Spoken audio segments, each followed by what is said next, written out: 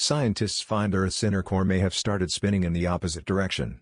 Researchers from China have argued that the inner core reverses rotation every 35 years, and can move independently of the rest of the Earth's interior.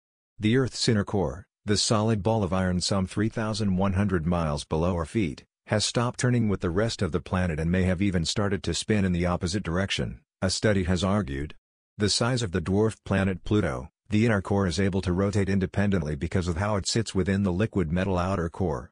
Exactly how it rotates, however, has long been a subject of debate. Given its location at the heart of our planet, all that we know about the inner core comes from measuring how it affects the passage of seismic waves through it. In their study, seismology professor Xiaodong Song and Yi Yang of China's Peking University analyzed seismic waves generated by earthquakes over the course of the last 6 decades. They told the AFP that they found that rotation of Earth's inner core came to a near halt around 2009 and then turned in an opposite direction. We believe the inner core rotates, relative to the Earth's surface, back and forth, like a swing. The researchers explained that the cycle of the swing is about 7 decades. This means that the inner core would change its direction of rotation around once every 35 years.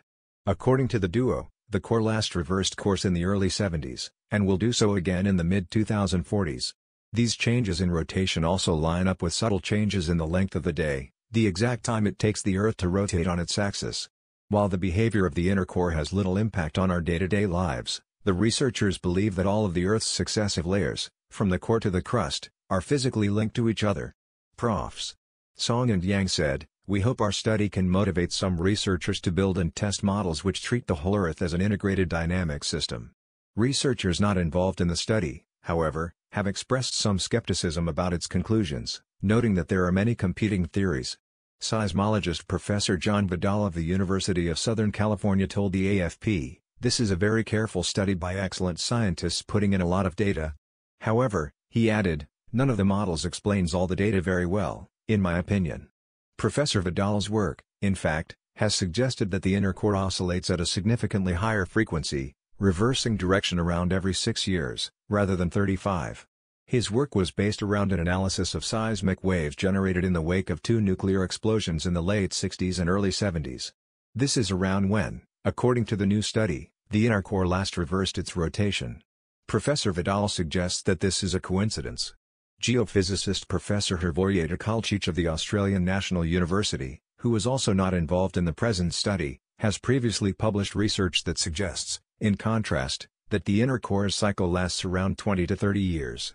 He told the AFP, "These mathematical models are most likely all incorrect, because they explain the observed data but are not required by the data. Therefore, the geophysical community will be divided about this finding and the topic will remain controversial." The expert compared seismologists to doctors who study the internal organs of patients' bodies using imperfect or limited equipment. As geophysicists do not have a better way to study the Earth's core, something, to extend the metaphor, analogous to a CT scan, Professor Tkalcic said that our image of the inner Earth is still blurry. Certainly, we have more to learn about our planet's center. One theory of the structure of the inner core even suggests that it might have another iron ball inside it, an inner core, as it were, like a Russian Matryoshka doll. Professor Vidal added, "Something's happening and I think we're gonna figure it out." However, he conceded, developments may be some time off. As he said, it may take a decade. The full findings of the study were published in the journal Nature Geoscience.